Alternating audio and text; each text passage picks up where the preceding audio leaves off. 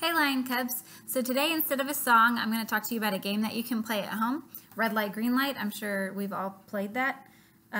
In class, usually, the kids will get a chance to come sit in the middle and they can hold up a green scarf, a yellow scarf, or a red scarf. And they tell the other kids when to play instruments like the rhythm sticks, or maybe we'll play the drums. If you're at home and you don't have any instruments that you can play, you could do it with dancing. You could do it with singing a song.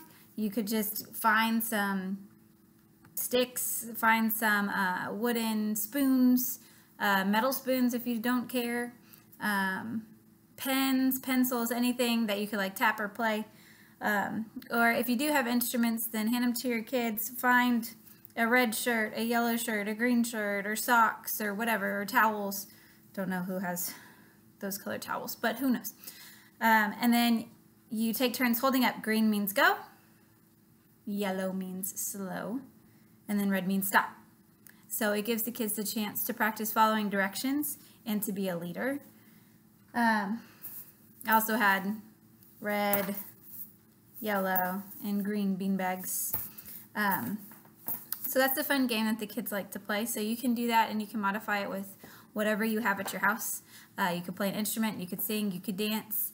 So have fun with it and enjoy. See you next time.